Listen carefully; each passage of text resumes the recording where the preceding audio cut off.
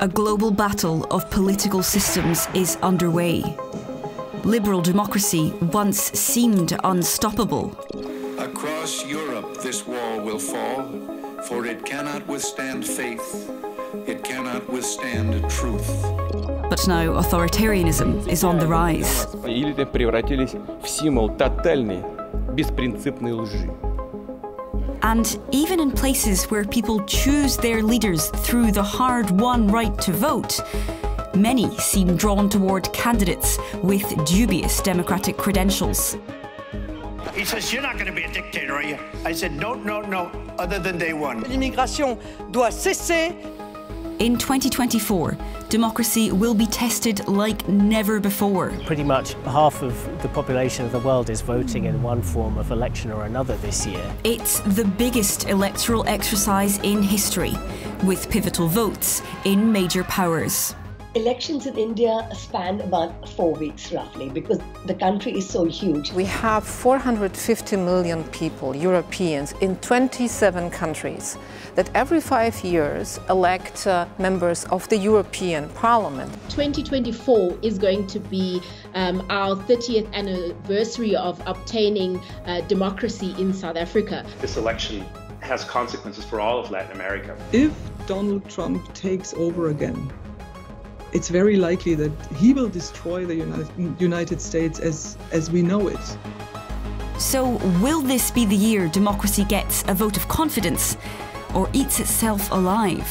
I'm DW Correspondent Rosie Birchard. I'm going to take you from here in Brussels on a world tour of some of this year's most consequential elections to find out. I'll be speaking to DW experts on 5 continents to bring you up to speed on this bumper electoral year, where the fate of democracy itself seems to hang in the balance. People head to the polls this year in dozens of countries. We'll be focusing on some of the biggest and most important in Asia, Africa, Europe, and the Americas. Not all places where people can vote are necessarily democracies, where all the state's power is rooted in the people. In systems classed as most democratic, power is deliberately shared between different parts of the state. Those different parts have the capacity and the duty to check each other to make sure everyone keeps to the rules. Courts to protect all individuals' rights and make sure the state acts within the law. An opposition free to scrutinise and challenge government policies. Journalists free to investigate and report without fear. And citizens free to protest, gather and voice dissent. This makes real democracy more than an electoral popularity contest. None of the democracies we'll look at fulfil all these conditions perfectly. But the more those institutions are eroded, the less power belongs to the people, and the closer a state moves to autocracy. 2024's election bonanza kicked off in January in Taiwan, the self-ruled territory which China sees as its own. China wants to take control of Taiwan. It says that Taiwan is part of China, its government is not legitimate. And that becomes essentially a kind of a battle of stamina, a battle of wills, like who can hold on the longest.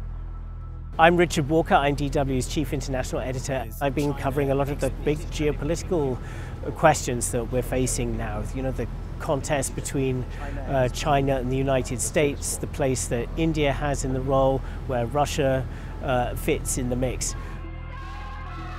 Taiwanese voters chose a president, William Lai, from the party seen as most anti-Chinese. But this time the party held onto power by a narrower margin. So a bit of a split result. On the one hand, continuity of a kind of robust line towards China. On the other hand, a significant chunk, a majority of the electorate saying it's time to try to get on better with the Chinese. So Richard, what did this election tell us about the health of Taiwanese democracy? It's a remarkable sign of the resilience of this system that it's kept going under all of that enormous Chinese pressure, but they still go about these elections in a clean and fair way.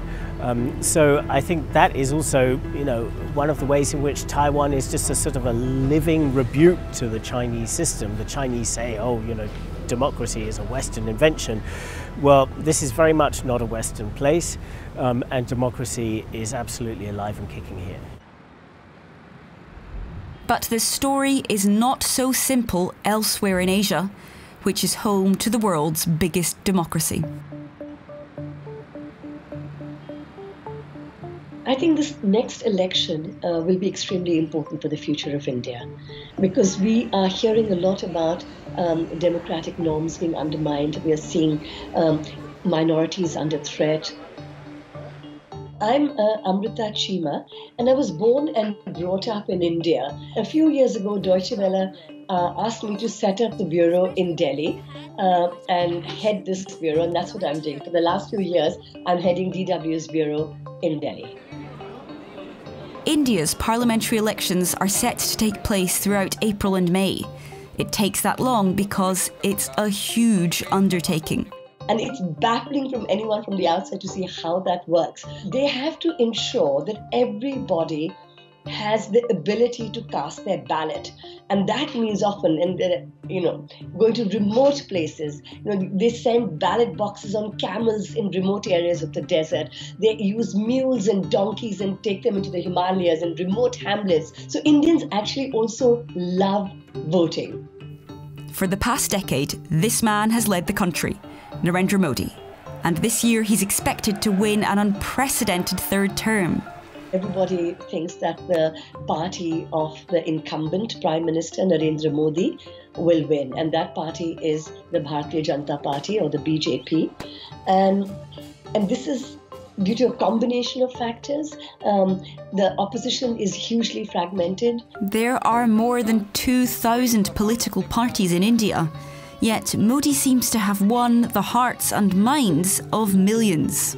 And I think one of the biggest things that makes him very appealing is because India has a young population, he taps into this aspirational class of young Indians. There are lots of other areas where the BJP has delivered big time in terms of infrastructure.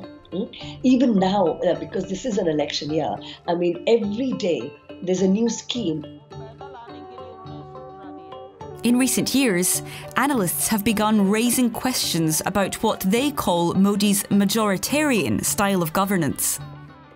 What they mean is pandering to the aspirations of the majority community. Now that is the Hindu community in India. The Hindus are an overwhelming majority in India. But when India got independence, the constitution they adopted was a secular constitution in which everybody is taken into account, not just the majority community, but the minorities were also protected. Many of the people from the minorities feel that they feel under threat. And particularly those who feel under threat are India's largest minority, and that's the Muslims. Modi himself denies oppressing minorities. We are home to all faiths in the world, and we celebrate all of them.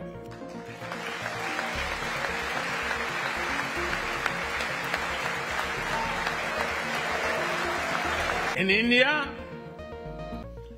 diversity is a natural way of life. And though the country's democratic setup should, in theory, protect minority rights, there is obviously a lot of concern about the major institutions which underpin democracy, like the judiciary, right? Like the election commission, like key bureaucratic positions. All of those, there are a lot of accusations that the BJP has put in people who are, close to their way of thinking. Some in the media claim authorities are trying to intimidate the press. Every time there's some kind of, they don't like what somebody's written, the law enforcement agencies are sent in to conduct a tax raid. And that is also to silence critics among the media. But Modi's geopolitical star has been rising in the West, with leaders in Washington, Paris, Berlin, and many other places rolling out the red carpet for him. They seem largely unconcerned about allegations of democratic backsliding in India. They really see India as absolutely crucial counterweight to China. And so that I think Western governments are prepared to give India quite a bit of freedom. I think it would take a lot more for Western governments to really seriously raise very vocal concerns. Delhi has not only managed to deepen ties with liberal democracies, it's also kept up cosy relations with autocratic Russia through the BRICS alliance. That's become much more politically controversial since Moscow's full-scale invasion of Ukraine in February 2022. But India isn't the only country trying to juggle friendships with democratic and non-democratic powers. Fellow BRICS member South Africa has been treading a similar path. They and others share a certain scepticism toward Western positioning.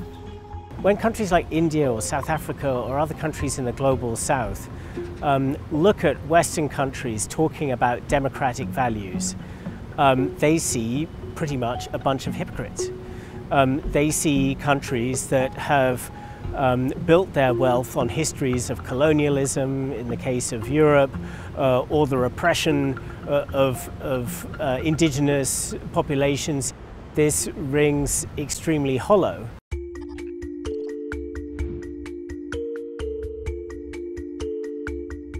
Living in South Africa at the moment, it feels a little bit like we're on the precipice of something really big.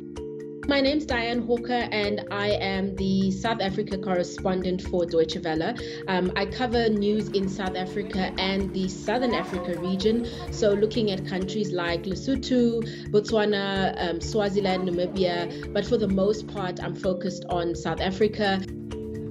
South Africans will vote between May and August in an election that's expected to be the most competitive since the end of the racist apartheid system 30 years ago. We are going forward. I do actually still remember the 1994 election. I was about 10 years old. And the thing that I remember about it most clearly was that like my grandmother had never voted as a black South African. And she was already, over 70 years old, and this was the first time that she was ever going to be able to actually use that right to really speak for herself in the country of her birth. Since then, the African National Congress, the ANC, has dominated South Africa's parliament.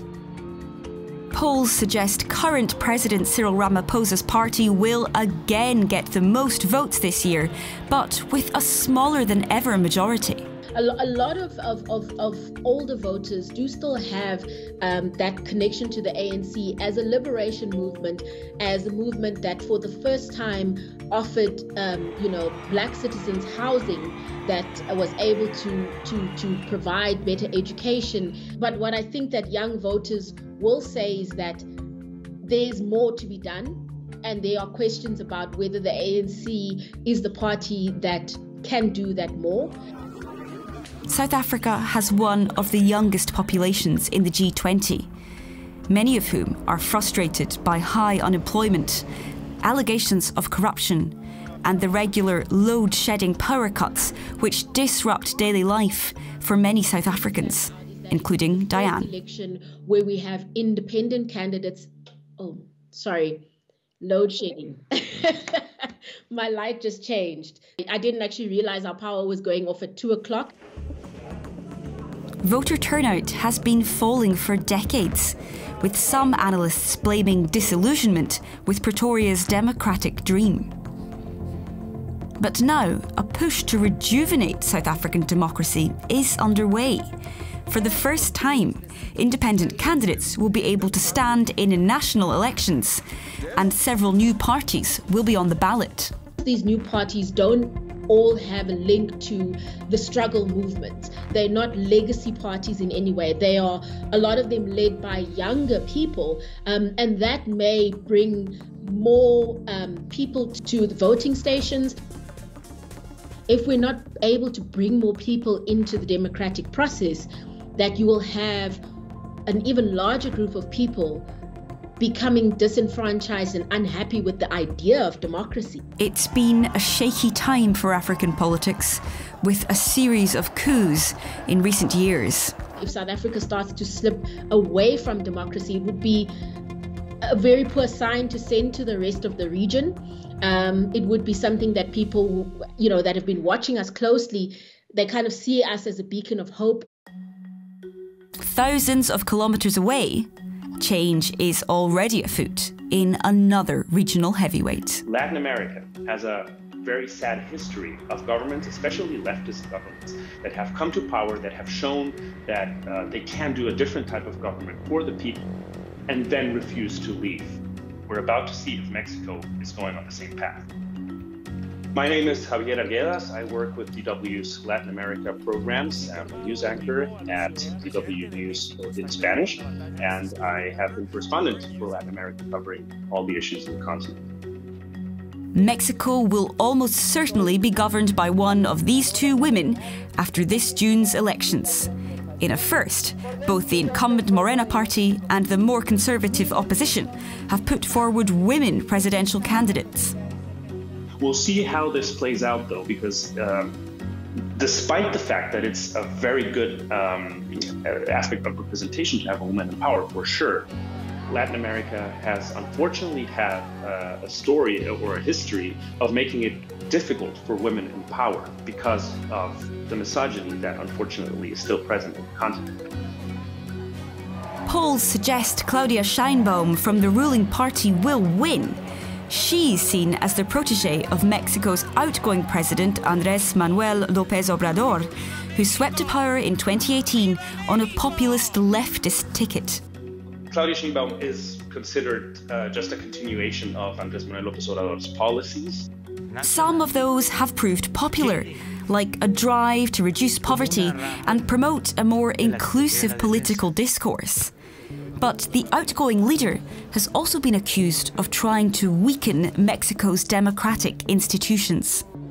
Two of the most important and controversial measures that Andrés Manuel López Obrador tried to put into place were a reform of the judiciary system and a reform of the electoral watchdog. Now, critics of Andrés Manuel López Obrador say that those two measures were nothing short of trying to grab onto power and to ensure that the executive controls all of the Mexican government.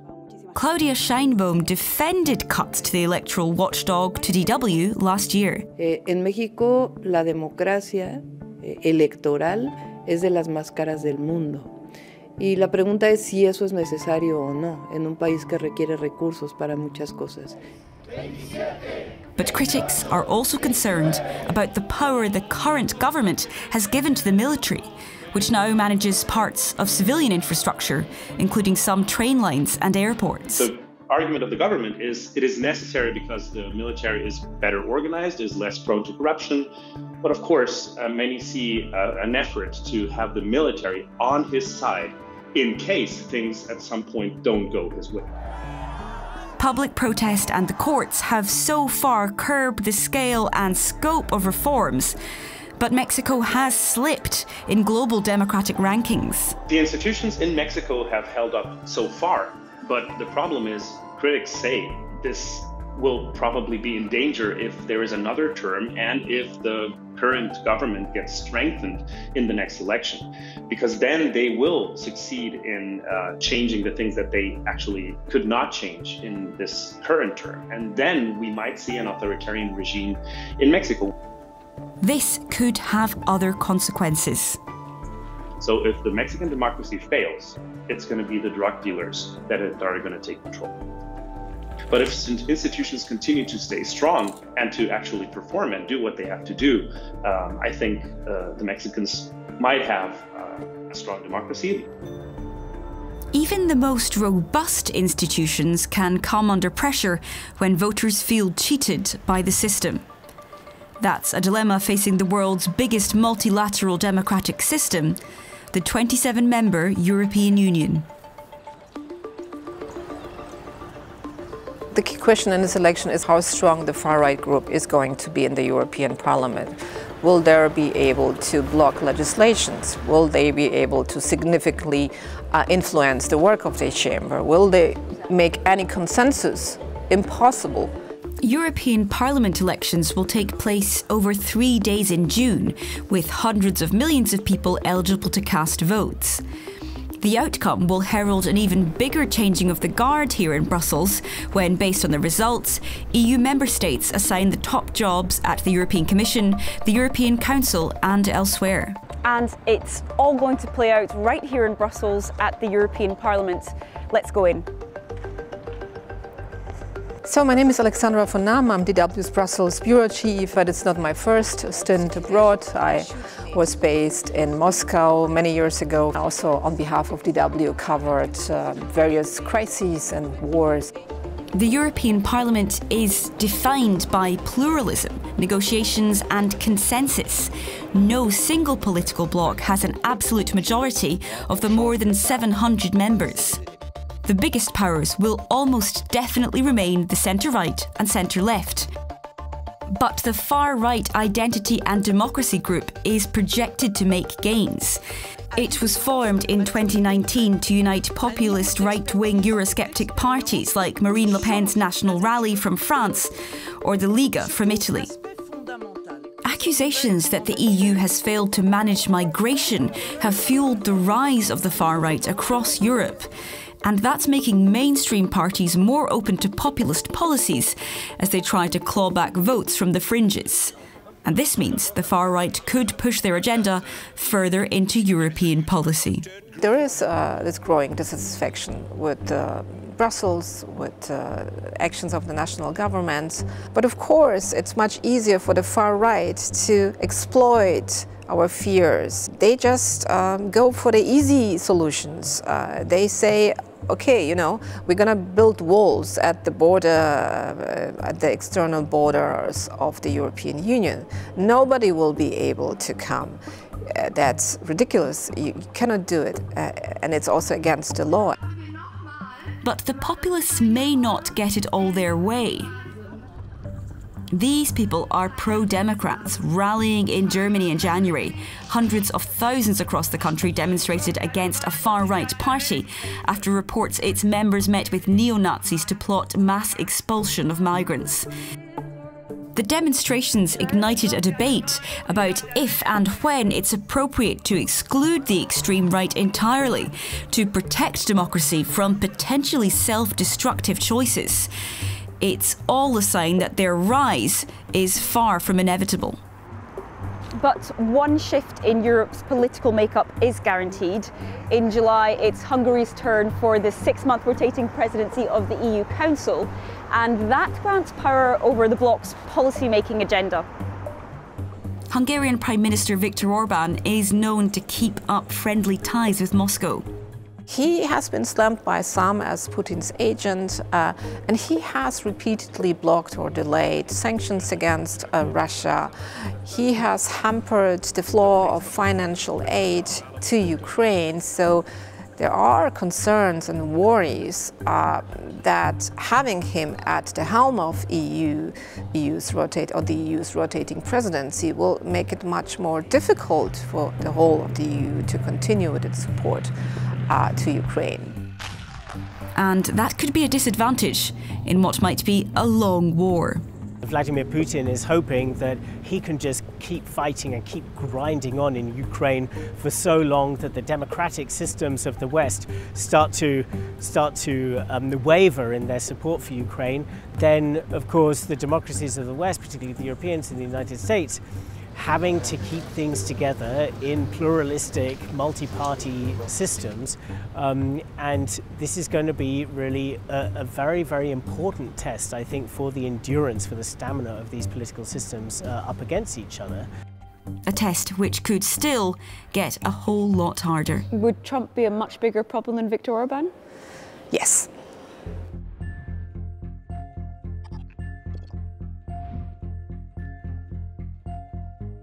This election is really as crucial as it gets, and it might change the order of the world we know since the end of the World War II. I'm Ines Pohl, I'm the bureau chief here in Washington since 3.5 years, but I've been here before, so this actually is really my third election I'm covering. Before coming here to Washington again, I was the editor-in-chief for 3 years at Deutsche Welle. So I've been around. This November, American voters will decide on their future president in the last major vote of 2024. They're likely to face a choice between the same two old white men as last time. Former President Donald Trump is expected to run against incumbent Joe Biden in this race. It's bound to be tight, yet the results will have significant consequences for some of the globe's biggest institutions. If Donald Trump gets elected, or if his MAGA people will win the two chambers, it's very likely that the funding of Ukraine to defend itself will be cut dramatically. So the world has to be prepared that NATO will be dramatically weakened. Donald Trump hates the UN. He ridicules the UN. It's also very likely that he will be less supportive of the United Nations. Donald Trump will leave the Paris Climate Accord right away, as he did when he was in office last time. He's a so-called climate denier. Trump says he doesn't understand. At home, Biden is framing the choice between him and Trump as a vote for or against American democracy. Democracy is on the ballot. Your freedom is on the ballot. Trump's past includes attacks on the judiciary. Man, he's a nasty judge. He's a Trump-hating guy. On the media. That's enough. Put down the mic. On the rule of law. Where I could stand in the middle of Fifth Avenue and shoot somebody and I wouldn't lose any voters, okay? He rejected the results of the election he lost in 2020. This is a fraud on the American public. This is an embarrassment to our country. We were getting ready to win this election. Frankly, we did win this election. Which led to this riot on January 6, 2021.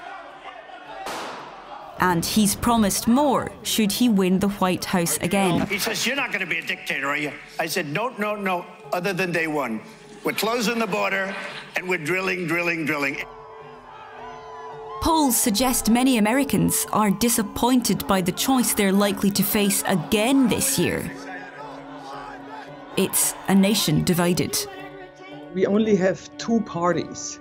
That's one reason why everything always is so polarized. Now on top with social media and how they work and how people get their information, they're kind of only listening to what they want to hear. They're only listening to news outlets, to their Facebook groups, which kind of reaffirm their opinion. That makes the divisiveness even stronger. Social media may have democratized information and opinion by allowing everyone a potentially global platform, but it has massively complicated elections in all democracies, creating a web of opinion sharing with no framework of rules or even agreed facts. It offers huge potential for disinformation and for foreign interference to sway large populations. When you have the combination of an open society with such a wide open system of communication that can reach pretty much everybody, and everybody can reach everybody else, I think the impact of this on democracy is still not understood. It's another threat to democracy that's coming from within the system, in this case, from within the palms of our hands. And when US voters decide on their country's future this November, people in the rest of the world can only watch and wait and scroll on from afar. The United States is certainly not a blemish-free democracy, far from it. But still, it is the country in the world that stands for democracy more than any other. And if there is, under a potential second term of Donald Trump, a backsliding on the scale that some have been warning about, then that would be a really devastating signal to the world that democracy is brittle. This is, I think, the huge worry that people have about the United States at the moment. The US democracy is kind of turning in on itself and devouring itself.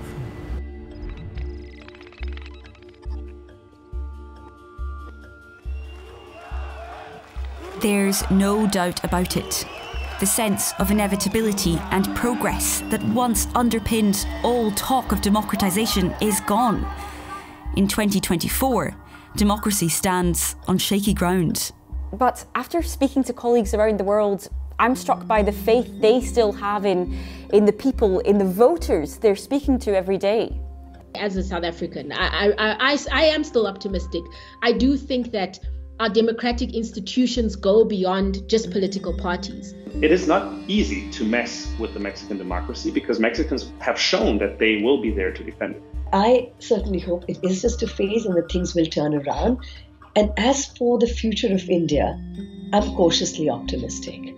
But that doesn't mean there's no cause for concern as this big inflection point in history looms. I believe that this country still has a lot of power and energy to reinvent itself. Again, it overcame so many crises in the last.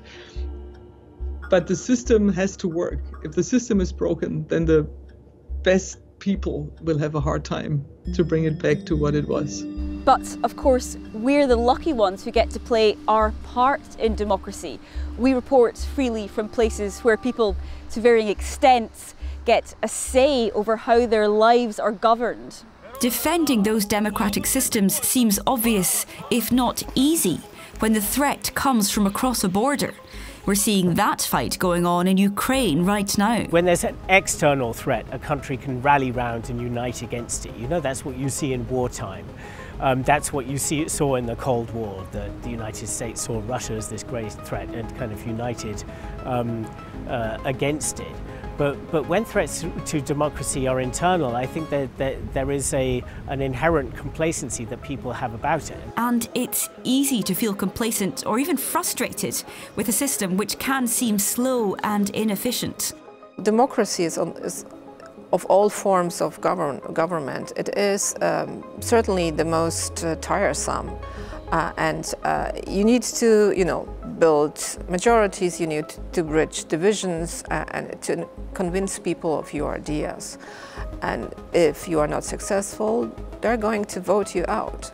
And we also sometimes, tend to forget that we are so used to democracy that we don't even know what it actually means to live under an authoritarian regime or under a dictatorship with no personal rights. And history from Germany and beyond shows us just how quickly democracy can be destroyed and how that destruction can even start with an election. When this bumper electoral year is over, the world will have answers about who will govern and who'll be in the room when this decade's big decisions are made.